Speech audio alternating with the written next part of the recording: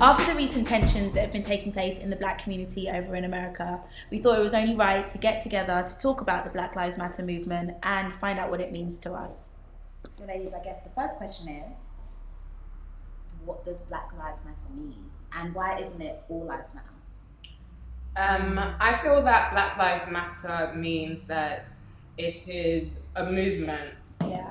It's a movement and it needs to be recognised, and not just by Black people, by everyone. And right now it's not being recognised.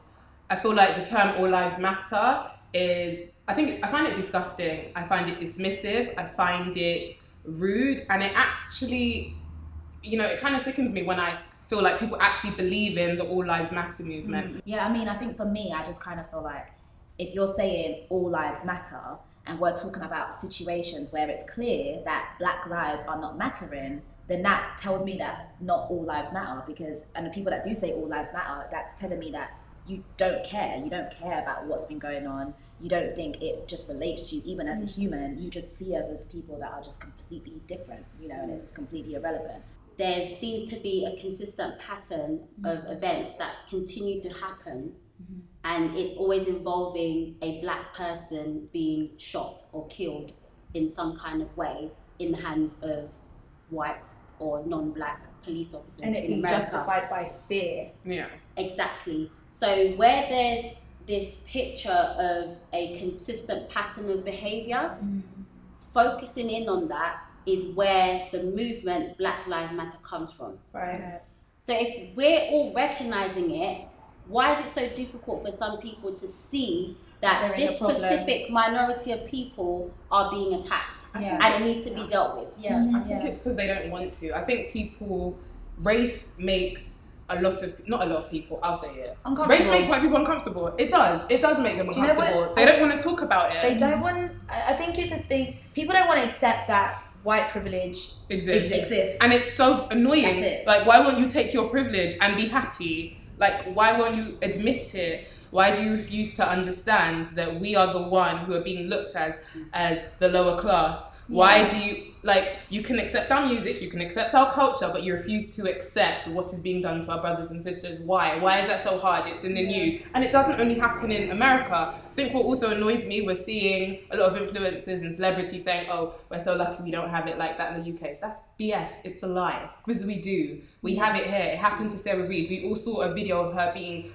beaten, and then later she was found dead in police custody. It happens here as well.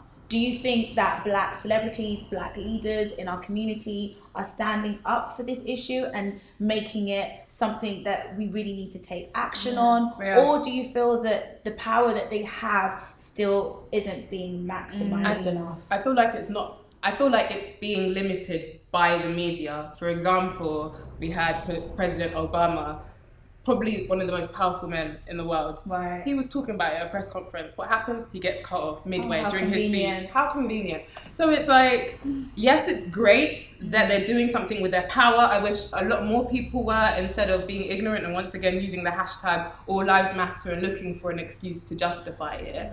But it still just shows you that the media are not taking our movement seriously. If they can do something like that to Barack Obama. I think there's a thin line between celebrities speaking out about it and us looking to celebrities as if they're our saviours or our heroes, like they're not able to do anything about it. Should it be more on us? It's more than us just talking about it, because I feel like every time there's a new hashtag, we're talking about it and then it dies off. Give it a couple of weeks. Something else will take over. We're going to be talking about, oh, Kim Kardashian is pregnant again or something else. Do you know what I mean? I feel like in order for there to be a change, there's things within the law that needs to be changed.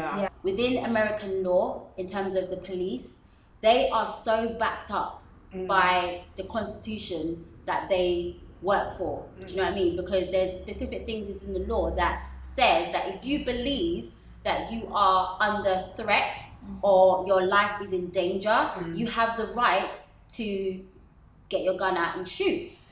This perception, which is why a lot of these situations, these police officers don't end up in prison, because when they go to court or they go for a trial or they, dissect the whole situation and they have their lawyer, there's always this little piece of clause in the law that allows them to be right.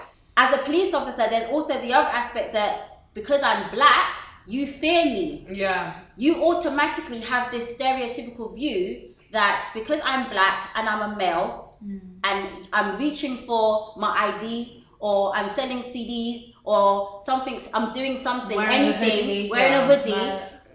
The moment you make any kind of move, if you even breathe wrongly, you're likely to do something. You're likely to have a gun on you. You're likely to attack me. Blah blah.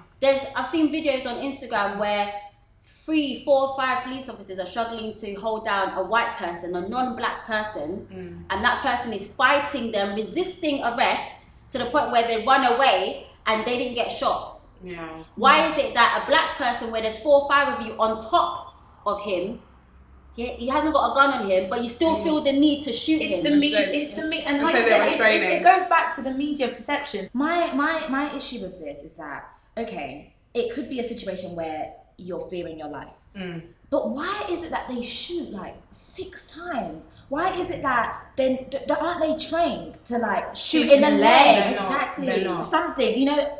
And if you're scared of someone because of the color of their skin, you should not be a police officer. They literally have no remorse, and that's what's annoying me, is that people are making out like this is an equal thing, like it happens to both races. And I think what annoys me more is another thing, is when people say black people kill each other all the time. That annoys me, because black people are not killing each other because of race. They're not doing that. Policemen are doing that. They're not shooting in the leg because they know you might. They're shooting and aiming to kill. They know what they are doing. Speaking of marches, did any of you attend the Black Lives Matter march in the UK? No. I did. I went to one. You went to one. I went to one. How was that for you? It was interesting. It was very, very interesting. I think even you were saying something earlier. I found myself in one. Don't get me wrong as well, like it has to be more than hashtags. It's got to be more than online conversations. So it was interesting for me to actually end up in one accidentally and feel this overwhelming presence whilst I was there. Solidarity of everybody coming together was a lot. But then also it felt overwhelming because I actually realised that, whoa, I am black. Yeah. This is an issue for people like me. This is a skin colour issue, because it was just, just to see the difference between, you just saw this masses of majority black and lots of other diverse races and communities in the march, but then you still saw a lot of people kind of on the outside looking in, you know, taking pictures or whatever the case may be, just going about their day and not even blinking an eye to the march that was going on. So it really isolated everyone in that march, and it isolated me, and it was like almost a bubble effect, like this is happening to us and we need to be loud now before it gets out of hand. So I walked away feeling super overwhelmed. Also for me, I feel like sometimes we walk in our own bubble, and you know, almost like when you said that when you went there, you realized it's like it was obviously, you know, it concerns you, but it's like being there was like, whoa, it's a reality, it's real kind of thing. And I feel like it's so easy to kind of walk in this bubble of like, it's not affecting me, it's not affecting me, I'm not different, I'm not different, no, I'm not getting treated differently, no, they're not looking at me funny because I'm black, no, it's fine, no. They're not saying anything. They think I'm a bit aggressive, but it doesn't really mean anything. Do you know what I mean? You kind of walk in this bubble where you don't. And I think for me, when I saw, you know, the signs, and I saw everyone marching, I was like, whoa, this is actually our battle. It's like it's important to us, but then we move on to our regular lives the next day. Do you know what I mean? It's like, but this is that's actually why I'm our saying battle. that. Yes, we do the marches, but there needs to be other. What's next? There needs to be objectives. There needs to be aims. There needs to be a plan, a strategy of how things are going to change. Yes, we'll march today. We'll march tomorrow. But then after we've all gone home and we continue to live our lives, what is actually happening in order to create dialogue? What is actually people that are in power right now in America, what is happening? That's why people that work within governments and legislations and laws, and they need to then begin to think, okay, this is happening. I'm in this position where I can do something about it, or I can lift my voice, I can put a petition out or whatever and speak to my fellow colleagues, and I can actually make a difference. And I think we need to support those people and be like, look, we've got your back. Whatever it is that you need us to do, whether we need to put a petition round and get 1 million people in order to change a law, in order to put something in there, then we're behind you. Do you know what I mean? I think it's great that we're all talking about it, but it's also important that people that actually have the ability to do something in whichever way, shape or form, we need to support them as well. Heels Off Live. For the first time ever, the ladies are taking their sofa discussions out of the studio and into a live audience, giving you the chance to join in on the debate. On Sunday, the 14th of August at 6 p.m. at Queen of Hoxton, London. Get your tickets now from eventbrite.co.uk and heelsoffshow.co.uk. Heels Off Live.